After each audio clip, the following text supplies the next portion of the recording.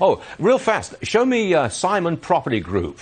I think they're on the upside this morning. Yes, they are. They've revised their merger deal with Taubman. This is all about control of shopping malls. David Bahnsen knows more about this.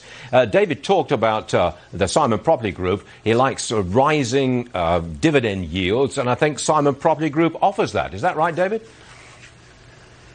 Well, they certainly offer an attractive dividend. Right now, all the cuts in net operating income from the shutdown is still paying out a 7% yield.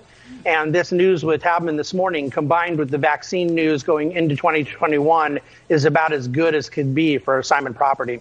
7% yield at $79, $80 a share. Is that right? 7%?